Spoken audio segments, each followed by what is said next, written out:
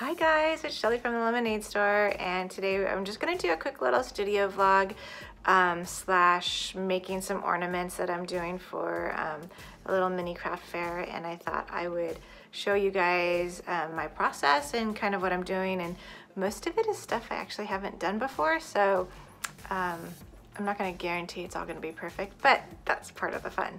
So I have Bella with me today. Hi B, can you say hi? Say hi B, B. Can you say hi? Say hi, Bee. That's Bella. Bella is my old pup, and she is 11, and so we are gonna get ready and start the process, and I think we're gonna do wood slices today. That's what we're gonna work on and see if we can do that. So, oh, and before we get started, I have 2 shout outs that I want to do today. And the first one goes to Stephanie, who has been such an awesome supporter of my shop and my YouTube and my Instagram. She's amazing, and she sent me a thank you note, so I just wanted to say thanks, Stephanie, you're the best, and big virtual hugs. And then also I want to give a shout out to, I got a Patreon other than my family, so that's so exciting. So I want to give a shout out to my Patreon. So Linda D, I just want to say thank you so much. She is buying me a cup of coffee, or a lemonade in this instance, every month, and I really appreciate that. So thank you so much. And also, you guys, YouTube has let me put a merch shelf on my videos, so if you are interested and you want to wear some Lemonade Store swag, I've got some t-shirts and some sweatshirts and some tank tops that are on Teespring right now, and you can just click below, I think it's below the video how it works, and they have some cute ones. I bought a sweatshirt. It's kind of like an off-the-shoulder sweatshirt, and I love it. So super cool stuff. Thanks you guys for your support, and if you like this video, please subscribe and like, and let's get started. Okay, so here is the wood slice that I just made, and it's let's see, it is, I think it's like almost 8 at its widest point on that way, and about 10, so it's like 8 by 10, almost 8 by 11 inches, and it's pretty easy. I'm surprised. I actually found out that it felt like it was a lot easier than I thought. So all you are going to need is a wood slice, and I'll link to the ones I bought on Amazon. I thought they were a little bit cheaper than I went into the store, unless you have like a coupon or something. And then I used paint pens for the lettering, and I did this actually before I did this one, and I freehanded it. I'm like, you know, it was okay, but then I used a stencil for the family part and the love part, because I really wanted to make sure I got the loop and everything correct. And then I did by hand this line, the and sign, and this one, so it kind of just gave me like a nice base, and I'll show you how I kind of went about that. So we'll do it like a stencil ish kind of thing, but then we're gonna fill it in. So super fun and easy to do. I've been painting these because I'm getting ready, like I said, for a craft fair. So you could use 2 different types of paint. I'm trying this chalk paint. I use this. If this one, it works pretty good because it's like you really only need like 1 coat. You can use this one, and I got this on sale because the Joann's by me was going out, so I bought like a bunch of this stuff. But I find that just using like the permanent acrylic is a little bit easier because it's not so thick, so you can kind of go around and get a cleaner line. So just make sure that you get the right one acrylic paint. This is the Rust-Oleum Anita's all-purpose acrylic, and I think I got this at Hobby Lobby. But I'll link to that below as well. And this one takes 2 coats, but I feel like it gets a cleaner look. So make sure you shake up your paint before you start painting. And I'll fast forward through this, but we're gonna paint. I'll show you. And I just use for painting, I just try to find like, for my acrylic paints, I just find like cheapy pens, but I like the square tip. I don't even know what this is called, but I like one that looks like that. So let's go through and I'll fast forward this part. My tips for doing this to get a nice clean edge is to make sure that you have enough paint pooling on the outside edge and then start to drag it down. And then don't worry about the center so much, and make sure you turn your work if it's easier for you. So I usually put like a dollop and then I go around the edge. You could probably prep the wood with like gesso or something, but I'm gonna seal it. I think it's gonna be okay because it's like made for wood. I haven't noticed it not, you know, I feel like it covers really well. Okay, so this is dry. This is actually a different piece, so I can keep recording, that I made earlier. So now we are going to cut out our lettering on a stencil. Okay, so I have this Oracle stencil film, and we're gonna basically use this to cut out on the silhouette. And I just bought a silhouette, so I'm not gonna give you any tutorials on that yet. I'm still learning how to use it, but I actually am really loving how it's working. So I did the lettering on my iPad, and then I pushed it over to my silhouette. So I'll do a separate video on that. But in the meantime, you can either do a stencil and get ready, or you can just letter directly on this, which I'm doing half and half. So let me go cut up my stencil and I'll come right back.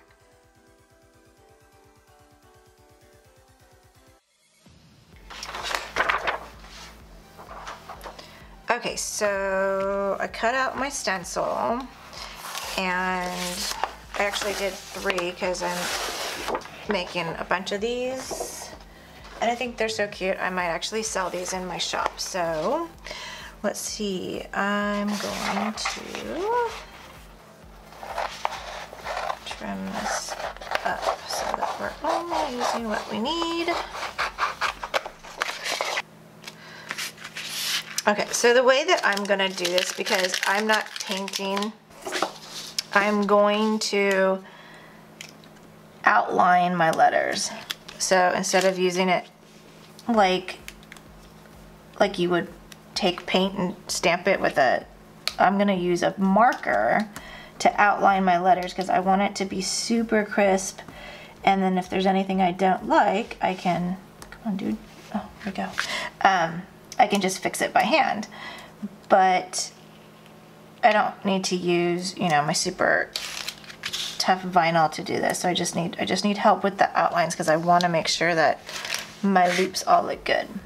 So I'm weeding out, and you could probably, you know, you could probably use the other one as a stencil too. So I probably should have kept that and just used it for a different stencil, so I'm not wasting it. Okay, next time. See, told you, it's not going to be perfect. We're figuring this all out together. Okay, so I'm going to get some transfer tape, and we're going to move this over to here, and then we're going to outline it. Let's see.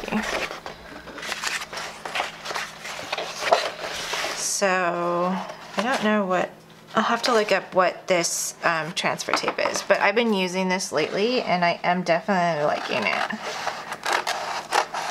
So this is a good one, and I will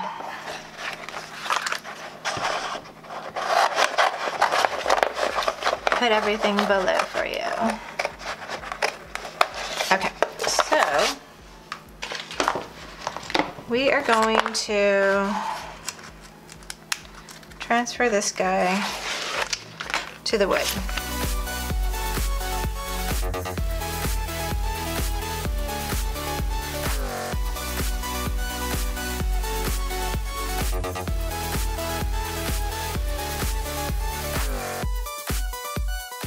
Save your transfer film, because you can reuse it a couple of times. And so here is the way that I kind of like to do it. So I take a very small paint pen, and I am using these Uni Posca pens, And just make sure you shake it, and it's the kind where you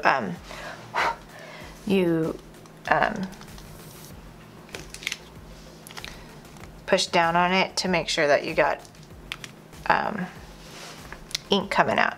So I am going to outline. You don't have to do it this way. I just like the way that this kind of is looking. So go through and outline your stencil.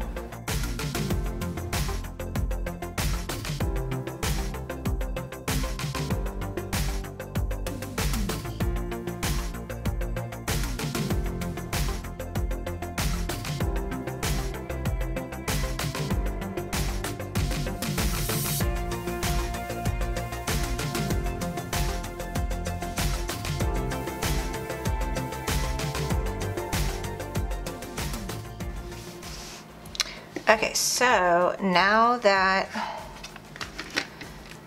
we outlined it, we can remove our stencil.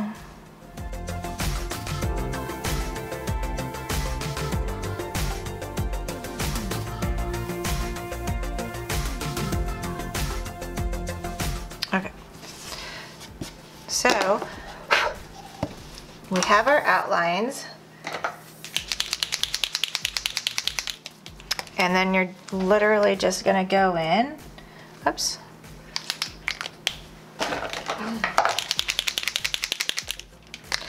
And now we're just gonna go in and fill in our lettering.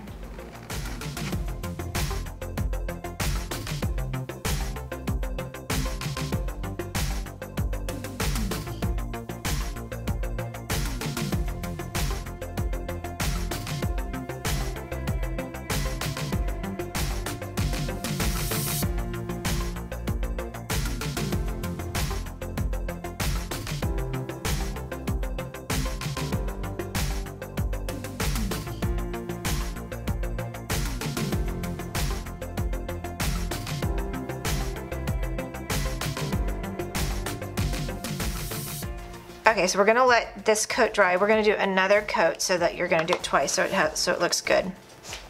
And the next step is to do, I'm gonna add some lettering here and a little bit of lettering there. So here is what I do to keep my lettering straight. I grab a piece of blue tape. You could use a laser, I've done that too, but my laser just broke, so I'm using blue tape and I haven't replaced it yet. So I'm just gonna take a piece of blue tape, find where I want it. Okay, let's see. Okay, I like that. So, okay, so I'm just gonna use this as my guide and I'm gonna write the smaller writing right in here. So,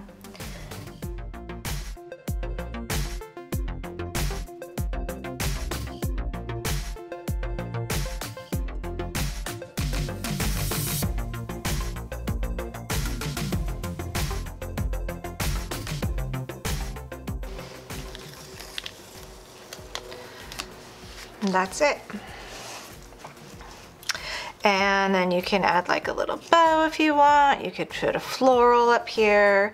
That's basically it. And then don't forget to do a second coat. And I'm gonna do a second coat on all of it.